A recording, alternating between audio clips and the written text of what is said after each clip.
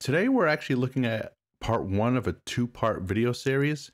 And in case you're curious about what this series is about, we're going to replicate a video that's actually about 10 years old. And just in case you're curious about what that video is, here's a quick sneak peek.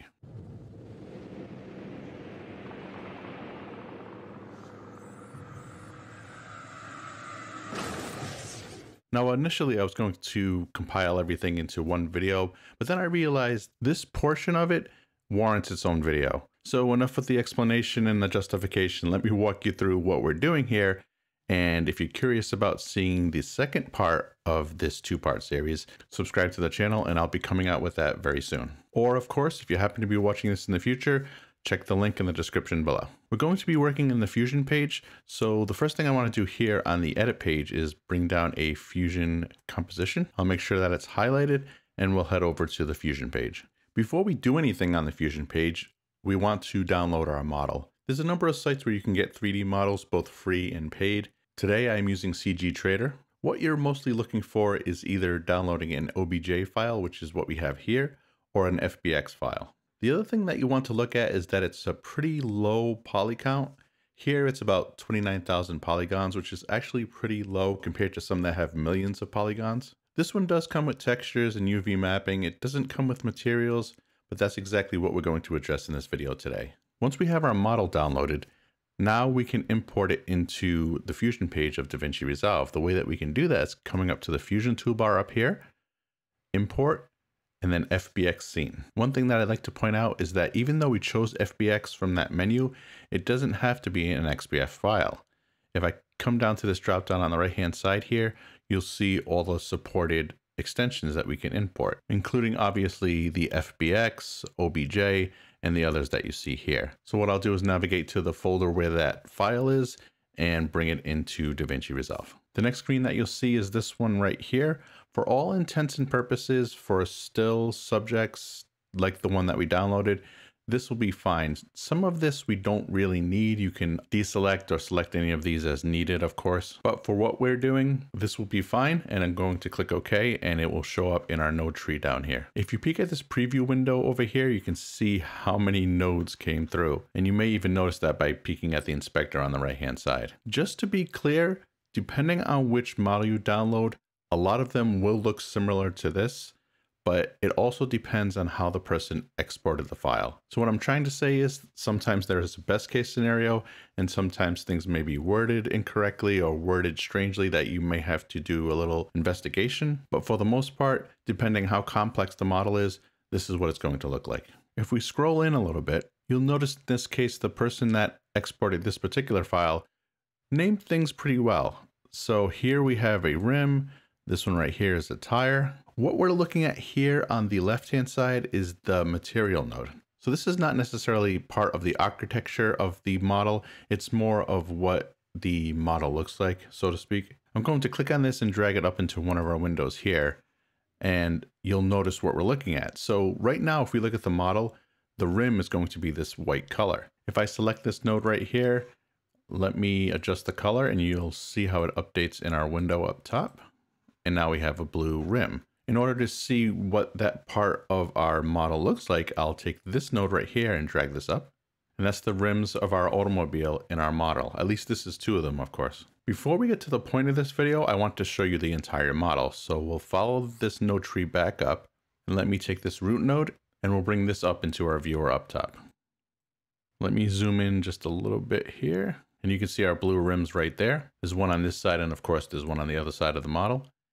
Right now, we can't see all the details of our model. So what we can do is come up here to these options, and instead of solid, I'm going to choose lights.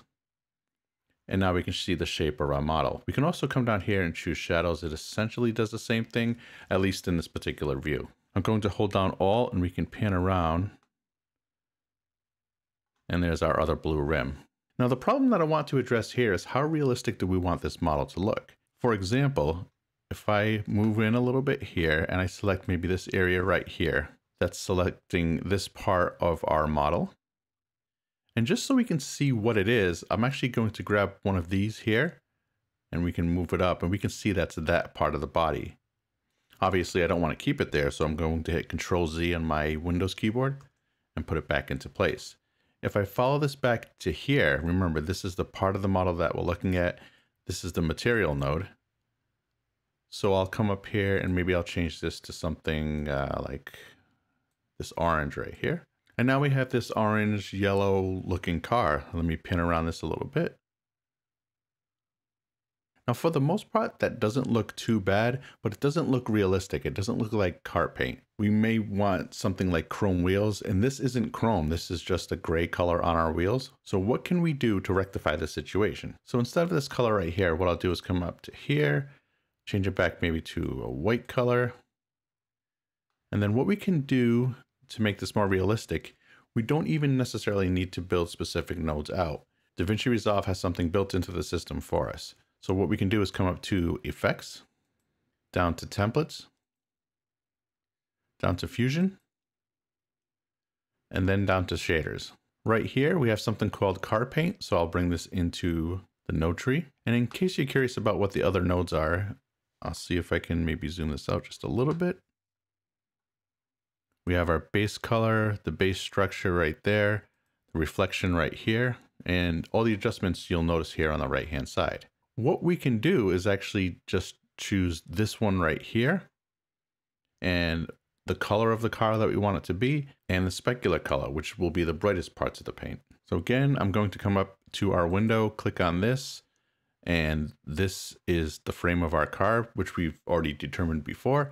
This is our material node, which is our blend node. That's not necessarily important for this type of video. And you do have a bunch of options besides blend, but again, because of what we're doing, you don't necessarily need to build this yourself, and you don't necessarily need to know what it is, because in this case, what I'm going to do is take the output from our car paint node and then plug it into our material node. Now, the reason it looks like this is because if we come to our base color, we can see the adjustments that were made here. But if I adjust this over to maybe this gray color here, and then this gray color here, we come back to our car paint, we can choose something maybe like a blue, maybe adjust the specular a little bit. And you can see what happened in our scene there. I'm holding down Alt on my keyboard, and now we can pan around the car. You may notice how much differently it reflects the light as opposed to what it was doing before. Let's quickly talk about the sponsor of this video, Artgrid. Artgrid is my choice for high quality, royalty-free footage. It's the best site that I've seen to download high quality footage, including different formats, which include log and raw. Speaking of compositing, there's also green screen footage that you can download. You can download that footage and then composite your own footage into it. With many categories and collections, you will definitely find the footage that you need. Use my link in the description below for 2 free months on top of a yearly subscription. Thanks for listening, and thank you Artgrid for being a sponsor. So using that same technique, what I'm going to do is move over to one of these tires here. Let's maybe choose this. And let's say we want this to be chrome. So here is the part of the model that we're talking about. Here's the material. I'll come up here where it says chrome, bring it down here. We'll take this and feed it into here. And now we have this in our model. Once again, I'll hold Alt on my keyboard and pan around a little bit, and you can see how it reacts to the light. Whereas if I disconnect this,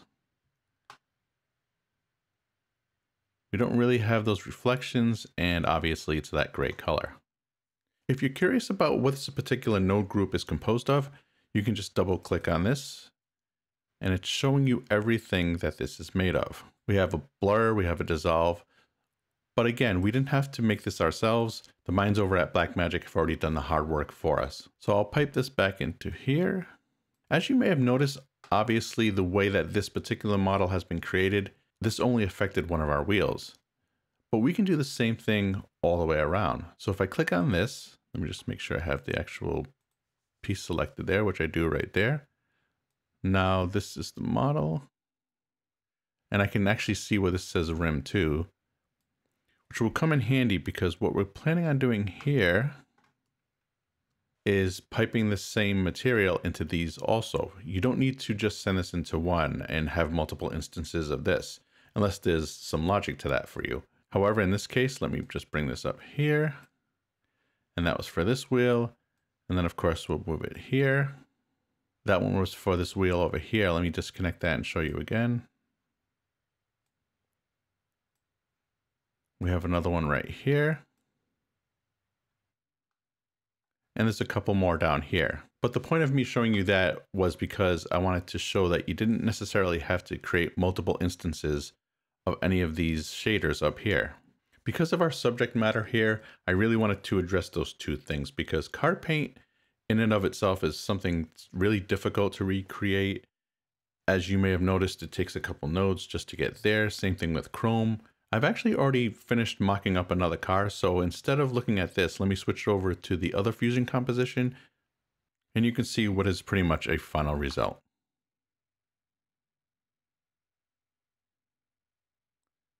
Again, we have those lights bouncing off the chrome and reflecting nicely off our car paint. As I mentioned in the beginning, the reason I'm showing you this is because this is going to be part of a two-part series. If you're curious about seeing what you saw earlier in the video, please subscribe to the channel, and hopefully I can teach you some more compositing tricks within DaVinci Resolve. As always, links to all my stuff in the description below, and keep an eye out for that other video.